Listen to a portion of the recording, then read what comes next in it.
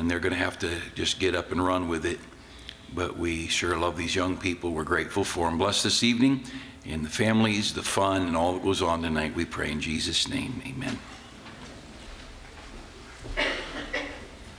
All right, this is our 25th graduating class from our school, and just thinking, it's been a while.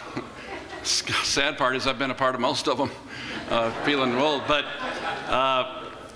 sitting there thinking just as good a bunch of young people as we've ever had, and just God has been so very, very gracious to us. And if you're new here and don't know us well, we have something unusual going. We don't know why sometimes. The Lord's just merciful, and it really is of the Lord's mercies that we have anything that's good, and we want to thank Him for being so kind to us.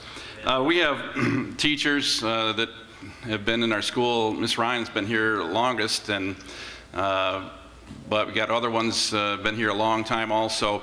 They sacrifice a lot. If you were to look at it financially, I would be embarrassed to tell you what they get paid. I don't know how they make it sometimes, making financially, but they've chosen to give up opportunities elsewhere, a much, much bigger paycheck, and invest their lives in your young people. I hope you won't forget to thank them and let them know you appreciate what they do. Also, I have secretaries that Mrs. Lewis, I don't know if she's in here, she's probably up doing something right now, but Mrs. Lewis is awesome. I'm telling you, I told her the other day, I said, you better not die before I do. Because we would fall apart. She is an incredible secretary, and we've had some stepping in here and there, but she's been here a long time. Let her know you appreciate what she does. It is a lot going on to run a school. If you didn't get a program, the programs have an insert in them that tell of our honor rolls. We have pastor's honor roll and principal's honor roll. If you get a principal's honor roll, you get all A's and B's. If you get all A's, you get the pastor's honor roll. And we quadruple checked spellings, but I hope we didn't misspell someone's name in there. But those are the kids that made the honor roll. Also in there are kids who got 0 demerits, and that's kind of saying something, especially once you hit 7th grade. Especially if you get through your junior high years and not getting a demerit, that's pretty amazing. But you can get demerits just for crossing your eyeballs at the wrong time here. But that's a pretty big accomplishment. But we did have one person that was here every single school day, and that's Rachel Pardo. Are you here, Rachel? She's got to be here, I bet she is, because she comes to everything. Really, it's her mother who wanted to get out of the house for a while, but no. Rachel's a great girl. Faithfulness, I'd say that's a big thing in the Christian life, being faithful. We're going to have our graduates come in right now, and so if you want to lean over and snap some photos, that'd be fine. Let them come on in.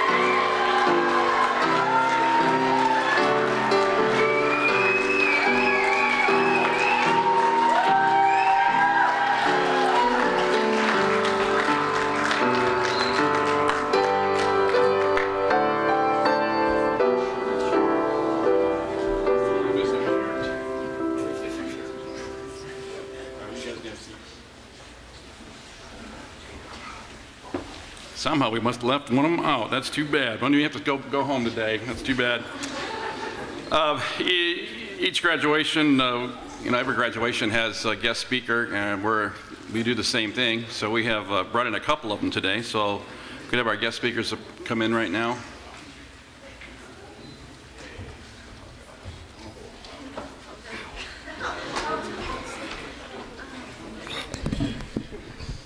Thought I was by myself for a minute. Thanks, Tim. Appreciate you coming up here. You want man, me? 10 years. 10 years been a long time, man. Time flies, man. 2014 was so long ago. Many pounds ago, too. So, oh, yeah. as we'll talk about in just a minute. So. Oh, yeah. I was thinking about class 2014. Man, those were the days. Those memories. I was thinking about some of the people, especially Morgan, man. She was just like a blonde, Pretty much. I remember she went to the doctor one day, and she had burnt both of her ears. The doctor's like, what happened to how did you burn both of your ears? Morgan says, well, somebody called. I accidentally picked up the iron. The doctor's looking and says, okay, well, what happened to the other one? Well, they called back. Oh, nice. Yeah. That's understandable coming from her, though. Yeah. Completely. One time her husband gave me a call and said she was really frustrated. She kept getting mad, and I guess she was trying to put this puzzle together. She kept saying, it's supposed to be a tiger. It's supposed to be a tiger. Yeah? And he said, Morgan, calm down. Put the Frosted Flakes back in the box. Oh. Blonde, very much blonde, very much. Oh, yeah. That was too much. All right. Yeah, Cassie, she's always, some reason she was always trying to be a pirate. I didn't understand that. Yeah, I remember that. I don't think anybody did except her, but yeah, I do have a pirate joke. We'll see if it goes over. So why do pirates wear eye patches? I don't know. They can't afford iPads? No? No, it didn't go over. Okay. I should have left that one at home. Sorry. But remember right at the beginning of the school year, September 2013, I remember Cassie came in, first day of school, went straight to the office, and Mrs. Lewis looks, hey, Cassie, how you doing? Haven't seen you in a while. What happened to you? You look terrible. Cassie says, well, I got this hook on my hand because, well, we were in a battle, and a cannonball took off my hand. Surgeon fixed me up. I'm okay. I mean, I'm fine, really. I'm okay. Mrs. Lewis says, yeah, but what about the eye patch? Cassie says, well, that's another story. You see, there was this flock of birds flying over our ship. Wow, those are some pretty birds. Oh, right in my eye. Well, I wasn't used to my hook yet, so I lost my eye. Oh, nice. So I don't think anybody ever understands that pirate thing. No. I guess it's an inside joke. I don't know if it stays code for something or something. Anyways, Jordan, you know how Jordan was? Him and his driving, Yeah, him and his man van. His man van, yes, it's real nice.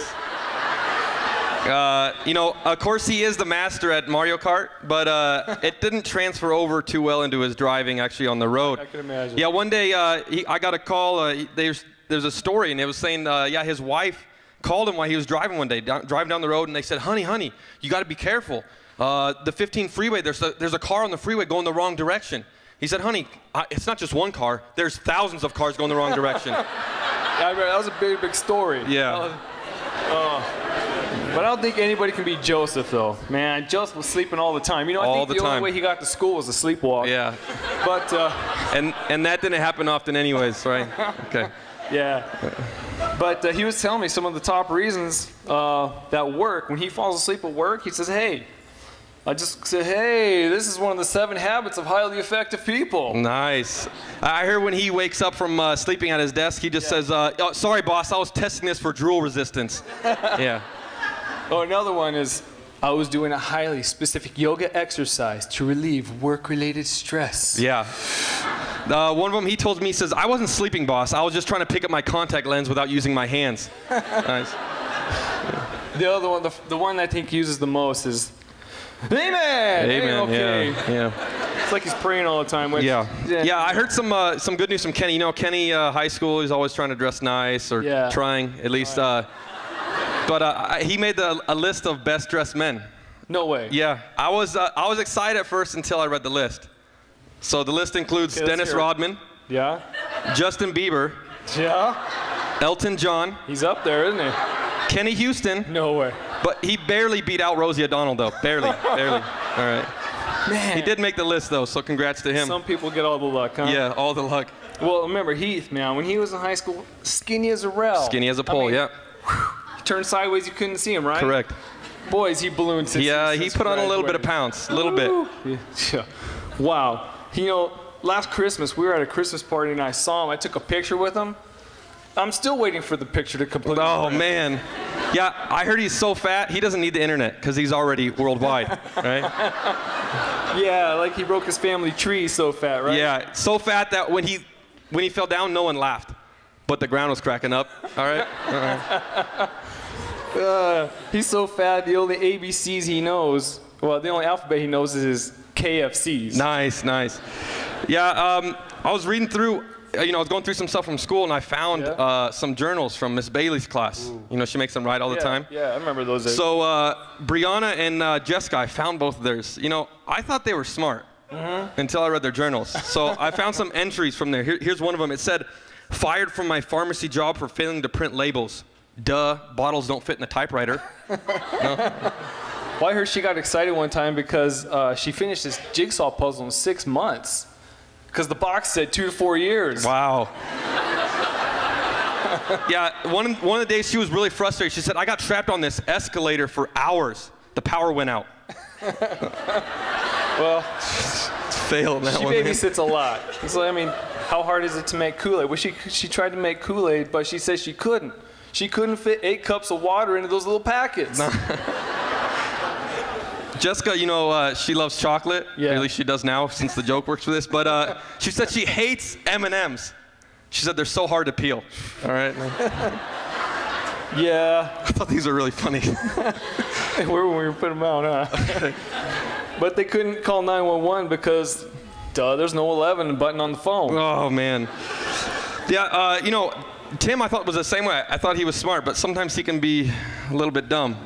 Yeah. Yes, slightly. All right, remember that time he stayed up all night studying for his blood test? No? Yeah, or when it took him 2 hours to watch 60 Minutes. Yeah.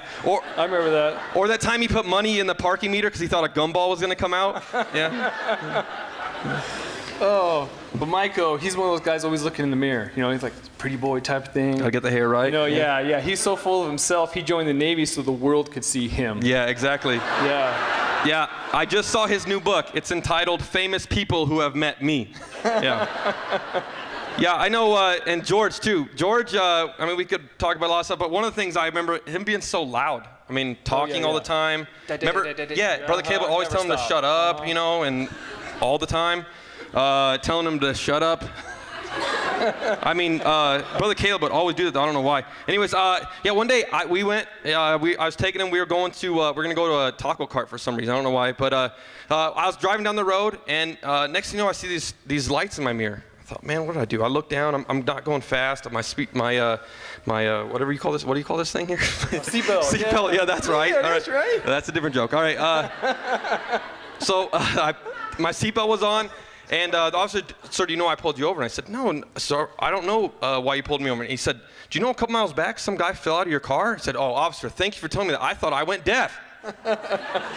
Well, George has never had an awkward silence before, though, but he's never had any silence. Okay, that's correct, I mean, he talks a lot, but he never says anything. Correct, exactly. Yeah, Billy, yeah, I heard he's really into, like, was it Harley Davidson? Yeah. Harley? Maybe I got lost in translation. Maybe they're just saying, I don't remember what it was, but something like that. I just remember how redneck he was in high school. I don't know if he's still that way, but I remember one time him and his girlfriend broke up. She said, yeah, they could still be cousins, though. Oh, yeah. Yeah. All right. That was my favorite. Well, I was thinking, you know why redneck murder cases are just so hard to solve? Why are they hard to solve? Because all the DNA matches and there are no dental records. Nice. Hey, I know our time's running short, but remember those awards that they gave out at graduation? Oh, yeah. I got mine. You got yours? Yeah. The what? The what? Okay, never mind. Sorry. I remember Jordan's. Jordan was the most likely to overdose on junk food. Yeah. Jessica, most likely to become a fashionista. Fashionista, yeah. Either that or a bum killer.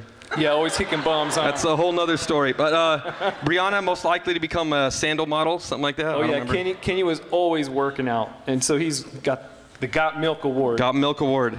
See how big he got from that.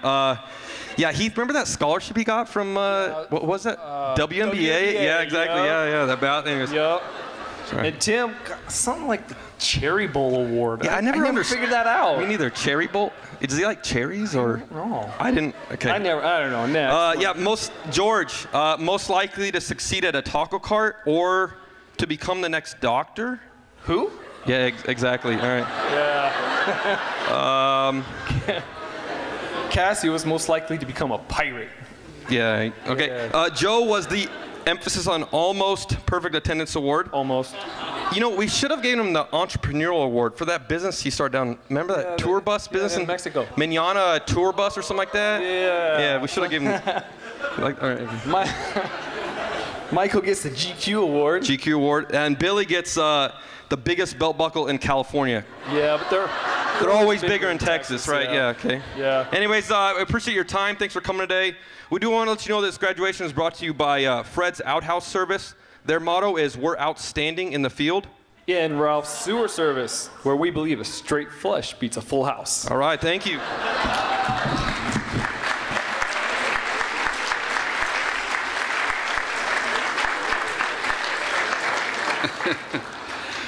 All righty. At this time, we're going to do some of our Friends of the Academy Awards.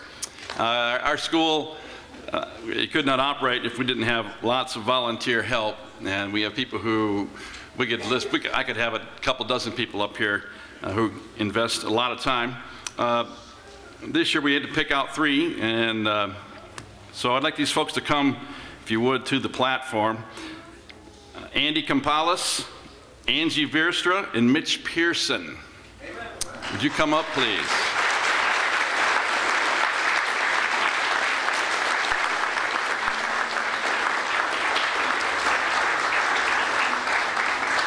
I'm not sure if they knew they're coming up, so we like surprising them. You can come on up over here, if you would. I'll start with Angie, because she's probably going to hit me if I don't get her out of here soon. Angie is another example of why it's good for your son to go to Bible college. Yeah. My wife and I have talked about this often. If the price of going to Bible college was to get the spouses that our children have gotten, if that's all they got, it would have been worth every penny. Her husband Jared went off to Bible college, and I don't know how. She must have been in a weak moment because she said yes to him. But I could name you a bunch of fellows in our church who've come back with great wives, and Angie is certainly one of them. She's a real bright gal, and she's assisted Mrs. Bailey in her English classes all year.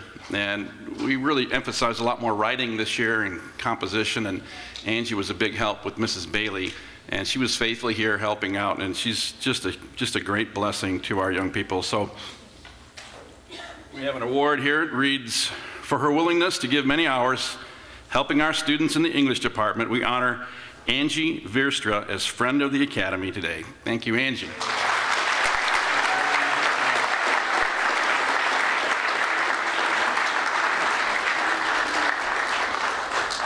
Next is Andy Campalas. Brother Andy, he has a few children. Obeying the first commandment, amen. And his children are excellent students, not just academically, because they are excellent academically, but just very good spirited young people. As a result of him having a few extra than normal, he has this great big van that he lets us use anytime we want to use it. And transportation can be a real issue for all kinds of activities that we do and sporting things. And he's just always there and always helpful and always ready to be a blessing. And we wanted to honor him today. And it reads, he has been the aspirin for our athletic transportation headache by repeatedly loaning his van. So we're going to honor Andy Campalas, Friend of the Academy.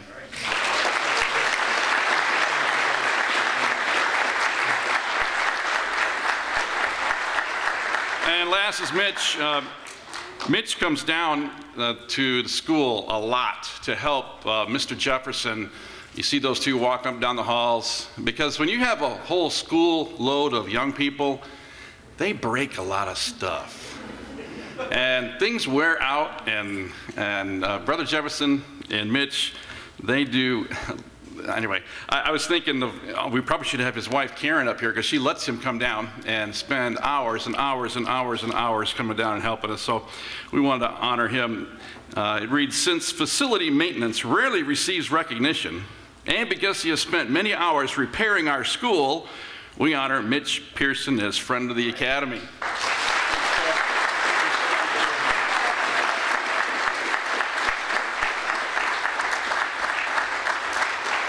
And our graduates now have a song they're going to sing.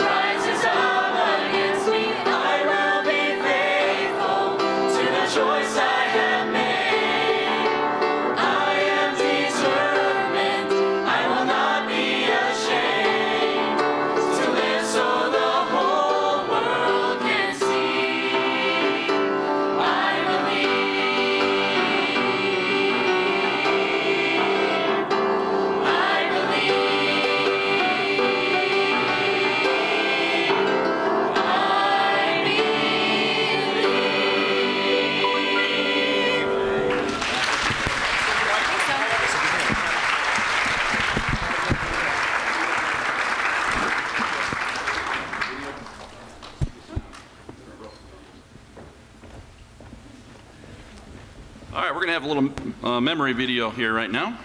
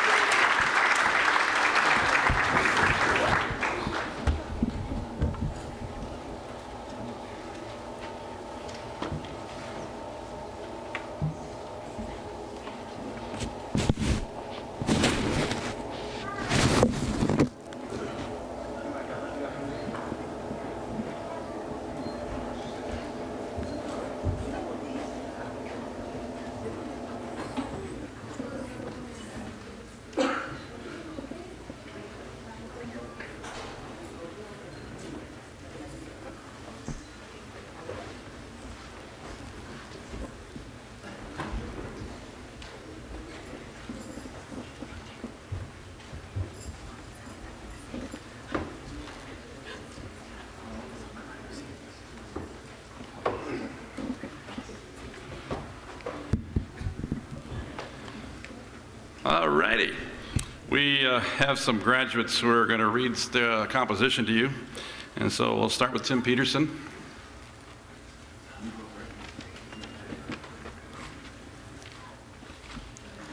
Dear Mom and Dad, I have no greater friends in this world than you two.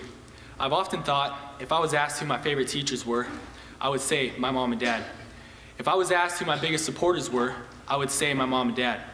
If I was asked who taught me the importance of a true walk with God, I would say my mom and dad. If I was asked who my heroes were growing up, I would say I've never admired anyone in this world more than my mom and dad. Thank you both for getting me to where I'm at today. I could not have done it without you.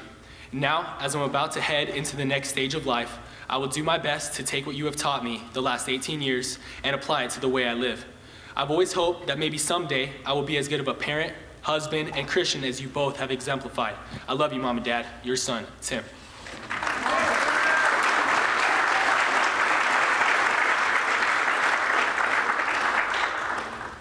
Graduation. Today is a day of joy, a day of bittersweet emotions as I stand in front of you all, my mother, my father, my peers, and family. Wearing my best clothes and having prepared my heart for this day of celebration, I realize that today means much more than graduation. Thank you, Mom and Dad, for all the sacrifices you've made for me. Dear Mom, don't cry. Today is the day your little girl graduates from high school and enters a new phase in life. As I look back, I thank God for the parents He has given me and all the great leaders He has put in my path. Dear Daddy, I love you, and I know there's no one more proud of me than you. Dear classmates, don't be afraid. Stand in what you believe and let God be your anchor. No matter how far the future may take us from home, it will never take us away from our beliefs. Trials may come, but we must take what has been taught to us and face our fears. Today we stand, we cry, we hope, and we dream. As we begin the next part of our journey, remember we are not alone. This is not farewell, but if we must leave, don't worry, because we will be back. God has been good.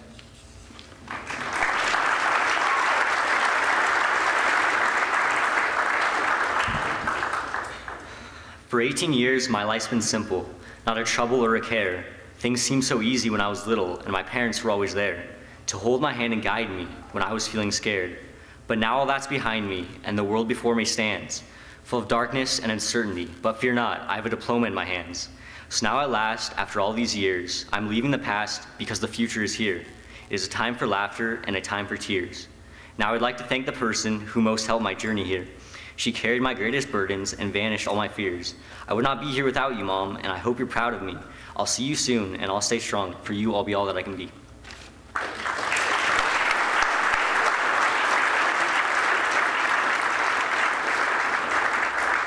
All right, we'll have Pastor Goddard come and say a few words. Preacher. All right, I'd just like to take a moment and think about the graduates here and their families. And if you don't know, obviously everybody doesn't know every other family, you know your own, but there's a lot of, just like across the room, we could pick any segment of this auditorium and we could find endurance and struggles and economic pressures and battles and health problems. And you know, you just take any 2 or 3 pews and you'll find such diversity of challenges. And that's what's behind me this afternoon. Young people who've been through a lot. And some of them have been through things that none of us would wish they'd have to go through. But we don't get choices. We get what God puts in our world, and we have to make some decisions about it. And I was looking at those pictures they were showing there, and I thought, there's one thing we can say about this senior class. We have diversity down. I mean, you just look at those pictures and you think, is there anything common among that group? And there is. It's Calvary. About the only common denominator in this group, besides the fact they all think they have the best pastor in the world, but besides that, the only thing common among them is they care about the Lord Jesus Christ, and their life has represented that. And I believe that typifies our school and our church, for that matter. There are people in this room and people that'll be here tomorrow morning at church who, were it not for Christ, their paths would never have crossed, number one. And number two, they wouldn't have liked each other because we're just so different. But you put Jesus in the middle of it, and suddenly we have such a common bond that all the differences become just slight peripherals and nothing significant. And though it take us to football fields or basketball courts or science and history fair, all the things that go on in high school, senior trips and sporting events and academic pressures, the one thing that has allowed this class and the things of our church to tie tight is Christ. And as long as we have that, then that closeness will always stay there. To the young people this afternoon, I'd like to say a couple of things about the word hope. You graduates are our hope for a nation that might maintain a balance between work, love for God, family values, and decency. All of those things are greatly under attack in America. Work is attacked, a love for God is attacked, family values are attacked, and common decency is attacked. You young people are our hope of going out into society and bringing us something like that. You're our hope for the future churches. The young people behind me, all of them worked in Sunday schools. There's a list in your bulletin of things that they did in the program for graduation. They worked on bus routes. They worked in Sunday school. They worked with children. They worked teaching and shaping other lives. But every one of them worked under some adult leaders. And you graduates this afternoon, I just would say you are our hope. Where are we going to get the bus captains when the bus captains that taught you are gone? You're our hope that the children in kindergarten right now would have some bus captains to guide and direct them. You're the hope that somebody would be your coach, the coach of the next generation. You're our hope that somebody would teach Sunday school. I just think, how many people taught these young people in Sunday school? But when you're older, who's going to teach the next generation Sunday school? See, it's not just about us. You graduates are our hope for the next generation. You're our hope for a society that still has morality. You're our hope for a world. Where are we going to get preachers? Where are we going to get missionaries? Where are we going to get Sunday school teachers, if not from our young people? Those who taught you graduates stepped in and helped make your life worthwhile. And you can choose to follow a path of selfishness like the vast majority of America, or you can choose to be our hope.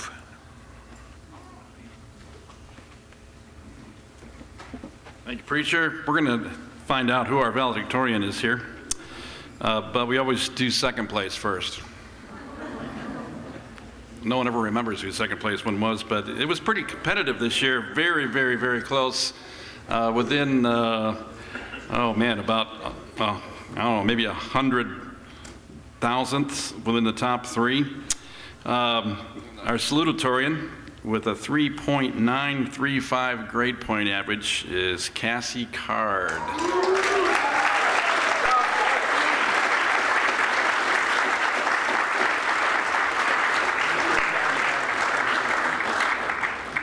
And our valedictorian with a perfect 4.0 grade point average, Brianna Patton.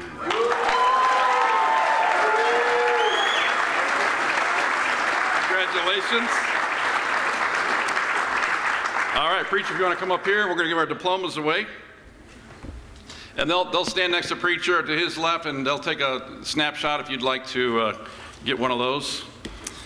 Morgan Elizabeth Idlett.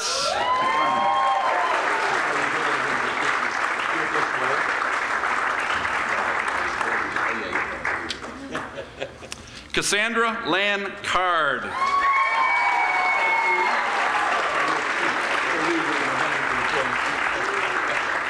Jordan Andrew Carlson.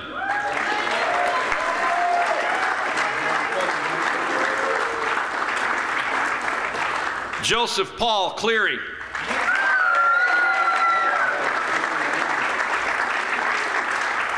Kenneth Thaddeus Houston.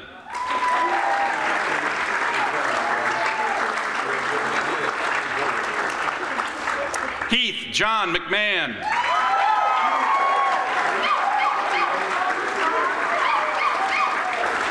Brianna Marie Patton.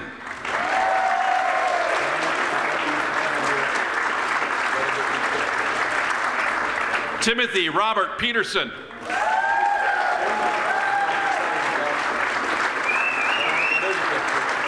John Michael Rubio.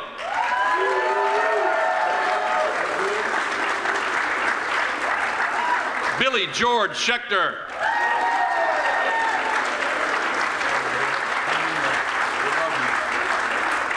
Jorge Andres Servin.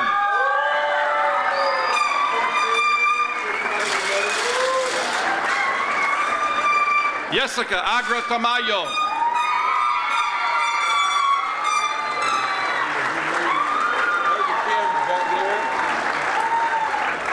All right, that'll do it. Okay, we're going to turn our tassels, so you all stand up back here.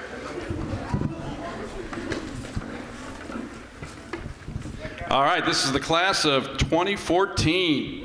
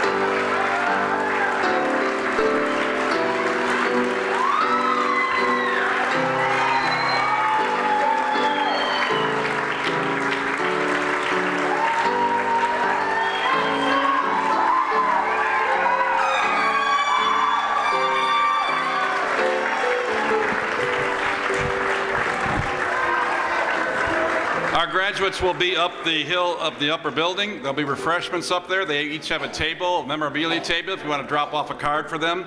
Also, parents, report cards and honor rolls. You'll see your child's teacher for that. Thank you for coming today. Have a great day.